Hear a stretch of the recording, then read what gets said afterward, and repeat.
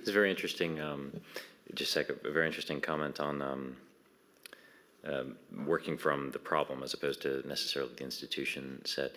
Just on the UN Security Council, yeah, I think it's, you know, in some ways it's planned and designed to be frustrating, obviously, because of the veto power that's within it. One of the questions that I have is whether or not, you know, although I spoke of a growing disconnect between sort of global power arrangements, global power distribution of power, and the actual permanent membership of the UN Security Council, it's unclear to me that it's yet facing a legitimacy crisis, and there's also a question of whether or not any alternative mechanism, given the questions of efficiency or effectiveness, when any enlargement would actually be any better at doing what the Security Council is supposed to do, which is to defend international peace and security. You can make the argument that it would create lots of gridlock and make it much harder to get sort of winning coalitions or blocking coalitions. On the other hand, you could make the argument that, well, if you got a few more capable countries there, they might actually invest in it.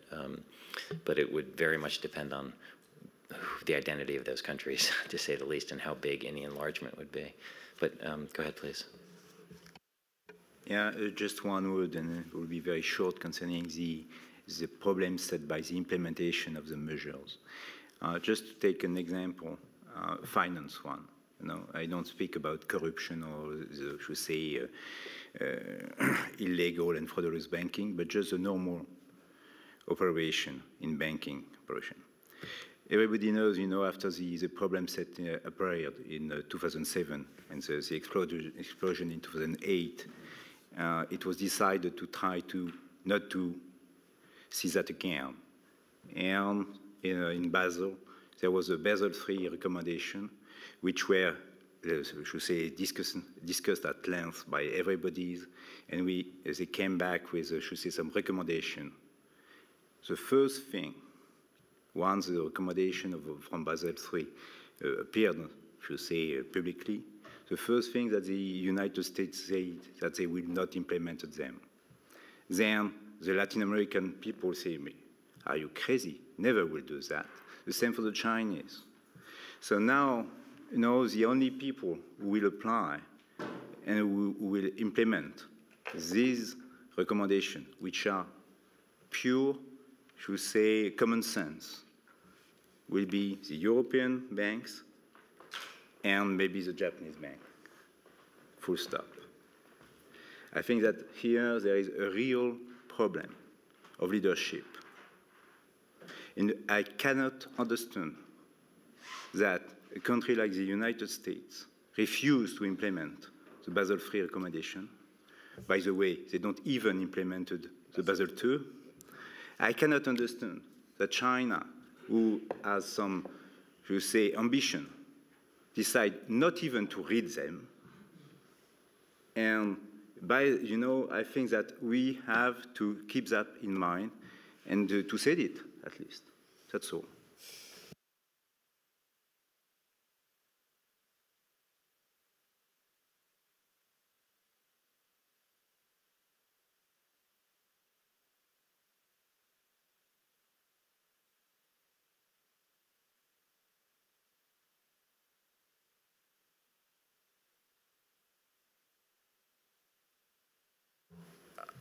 I just want to clarify my general perspective on this. I think the glass is more than half full. I do not think that the glass is more than half empty. I think that, as I tried to say earlier, one of the consequences of globalization has been dragging something between 1.5 to 2 billion people out of abject poverty. One of the things that we have created is we have built stocks of financial and technological capital of an absolutely unprecedented scale on the global level.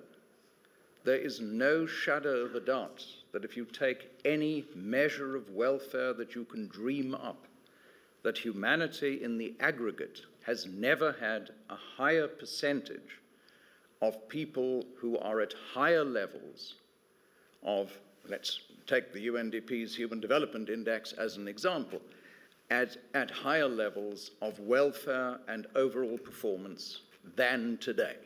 So it would be completely mad to look back over the last 30 or 40 years and say, oh my God, it's been an unmitigated disaster. In many ways, it's been an extraordinary success. But what you've got to understand about complex systems is that the level of connectivity that you engender in the system when things are going well on the way up, take the period between 2003 and 2007, the performance, the growth in respect to the financial sector on a global scale was phenomenal. Enormous amounts of wealth were created in the financial sector over that particular period, with positive knock-on effects in respect of the real sector. But with the same level of connectivity, by God, when it starts going down, then of course you get the multipliers and you get the amplification effects on the way down at the same time. So we must understand the implication, the level of complexity and connectivity that we have engendered in a global system. And we must have more respect for the fact that we don't really understand how it works. No banker, no one sitting on a bank board understood what was happening in terms of the playoff between CDOs, CDO squared, CDO cubed, and CDSs, and I'm not even getting into the rest of the space. It was impossible to model it. John Taine is on record as saying that it used to take them more than 3 hours using what he described as one of the fastest computers in the United States to model the effect of a single tranche of a single CDO on their balance sheet. So we've got to be respectful of the level of complexity. Bruno runs a brilliantly successful business, and I'm going to say something that you can shoot down with the greatest of pleasure. But you run that business successfully because you've got a clear sense of vision in respect of where you want to take it. You've got absolute clarity in respect of your mission. You've got time-bound quantified goals which you adapt from time to time, and you've got effective strategies in place to be able to deliver on it. As a consequence of that, you know what level of internal socialization, integration, and all of the rest of it you have to bring about when you integrate a new company. You know what level of cross-cultural communication you have to engage in, and you're capable of applying that effectively on a consistent basis. If we ran the world like you run your company, it would work. But that's not how we run the world. We don't run the world anything like that. We do not have a collective vision that is shared among all of the major actors on a global scale. We do not have a clear sense of mission. We do not have time-bound quantified goals, and we do not have coherent strategies. And we don't share a common normative framework that allows us to be able to say, wait a minute, you're out of line there, and come on, guys, get back on the, We don't have any of those instruments in place. So as a consequence of that, we run into problems all the time. You'd run into problems if you had those problems in your business. There's nothing extraordinary about it. It's the way human organization works. You need to have that level of coherence. Why was Singapore so extraordinarily successful in the period in which its destiny was defined? Because you had all of those things. A lot of it happened to come from one chap, which is probably not desirable, but the fact of the matter is you had all of that for a significant period of time. Political systems work on that basis.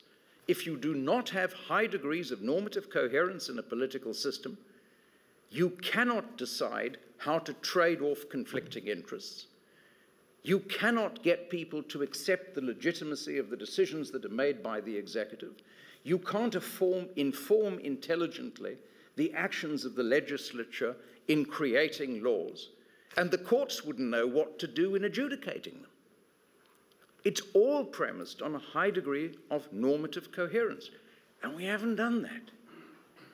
The other problem that we've got, and you've all referred to it, is the fact that we all think in disciplinary silos. People are trained as economists, or they're trained as lawyers, or they're trained as political scientists, or they're trained as sociologists, or they're trained as cultural anthropologists, or as engineers, or as whatever else. But that's not the way we have to deal with problems. The problems we have to deal with today is how we're going to get growth back that is both socially inclusive and environmentally sustainable? And no economist can answer that question. No earth scientist can answer that question. No lawyer can answer that question. No political leader can answer that question. But that's what we have to address in that particular space. If we're thinking about security, we have to think about how we reconceptualize security from the level of human security through national security, through regional security to global security. Because at the end of the day, what we're trying to do is make life secure for individuals and communities. But we don't have a mechanism for doing that because the people who are worried about human security are completely different. They don't have the Pentagon and the agency. So we've got two big problems here. We haven't got an organizational framework underpinned by a common normative consensus. And we have habits that are the product of Western learning from Plato onwards, with its high point probably in the late 18th and 19th centuries in respect of disciplinary specialization. That's not much use in terms of policy in today's highly complex circumstance. It's a real problem. And that's why I think, despite the fact that we have done an enormous number of things absolutely extraordinarily well, you're dead right. You need fit-for-purpose solutions. You don't want to go and create something that is unrelated to the problems that you're trying to solve or the challenges that you're trying to meet. But you also don't want to be locked into an industrial manufacturing process which worked extremely well in the 1950s, but which bears no relationship to what is happening in respect of technological change and social aspirations in the period between 2011 and 2020. And that's the challenge of global governance, I think. At the heart of it, that's the challenge. How do we get into that particular space? And that means changing the way we think about it, working much harder to get a significant degree of normative coherence in the same way that anyone would if they were trying to run a company, and trying to overcome this degradation of authority, which has effectively destroyed the democratic political process over the course of the last 5 years or so. The simple truth is that people who get elected on the national level today are incapable of making a significant difference in the context of a highly globalized world. It's a huge problem.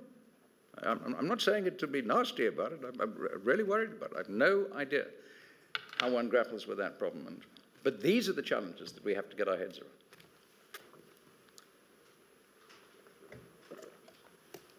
Did you want to add any final comments? No, I like the former comments. Well, thank you all for surviving these 2 hours and also for your very intelligent contributions to what is a discussion that will be very easy to summarize for tomorrow's report back in the plenary session.